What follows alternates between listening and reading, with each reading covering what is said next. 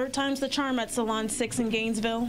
Being a young black woman, it's definitely challenging. The owner, Dennayce Mavin, opened and closed Salon Syx twice before securing the business downtown near the Hippodrome late 2020.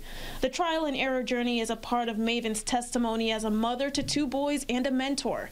She hosted 40 teenage girls for an empowerment brunch to inspire entrepreneurship and share her story. This business here represents my younger boys. I actually got my name Salon Syx from my son, which name is Tavin Syx Ivy.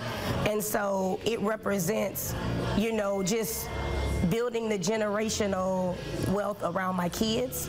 It also represents for all young ladies. From natural hair care to sew-ins and weaves, all styles are available at Salon Syx. And I spoke with one client who's stuck with Mavin since day one. She's the only girl I go to for my hair extensions. Mavin employs 3 stylists and plans on bringing a barber on board.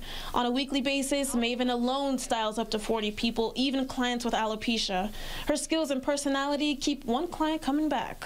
Even my own hair, she will say, oh, there's breakage here or there's something here. She lets me know so that I'm aware. Like, we spend a lot of money on our hair, and hair is a lot to us. So it is important to me that you listen to me. I'm the client, you know.